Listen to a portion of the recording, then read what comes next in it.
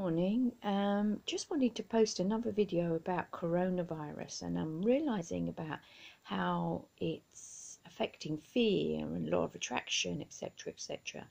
So when I notice what's happening with the coronavirus is, as with all fear, fear dictates our behavior, and it's become very powerful, this coronavirus. So it's a macrocosm of the microcosm of what we do every day with fear. So because it's a global thing, it seems a mass, I want to call it hallucination anyway. Look at what it's doing to us. So for example, with the bulk buying, the unnecessary bulk buying, it's turned us into those egos that say, I don't care about you, I'm going to take all of the toilet roll off the shelf, and I don't care about you. So it's enforcing the separation, it's enforcing it's a dog-eat-dog world, and I need to survive, and I'm going to be, this terrible person to survive.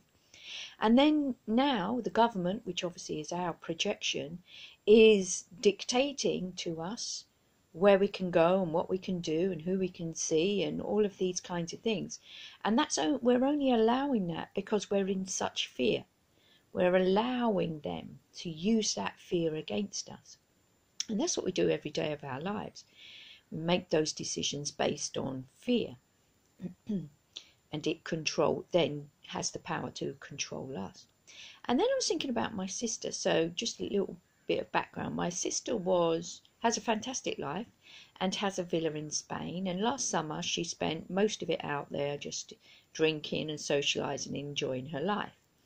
And then ever since she's come back, everything, in her words, has gone wrong.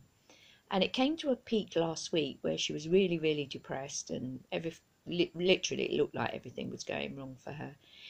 And she said, why can't my life be like it was last year? Everything was perfect. And I found myself saying to her, yeah, boring, weren't it? And it took her a while to respond. And then she said to me, actually, do you know what? I remember laying there on the lounger thinking, there must be more to life than this. Well, if you think about what's happening there, she had the peace of God. She had everything. Everything was peaceful and perfect. And then in comes the ego and tells her this is wrong by turning her thoughts to boredom. Boredom is a powerful tool of the ego because we can't seem to bear being bored. It's a waste of life, etc., etc. So the ego successfully removed her from God, removed her from the peace of God. And what she basically asked for with law of attraction was to be unpeaceful, to have everything not go right. And that's exactly what she manifested. And then it made me think about my life and why I've created a coronavirus in my life. And I realized that exactly the same.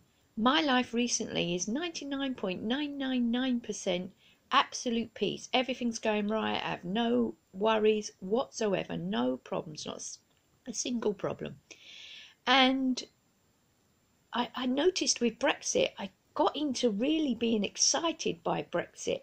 There was an underlying knowledge that it'll all work out in the end. So it wasn't from fear, but it was from excitement.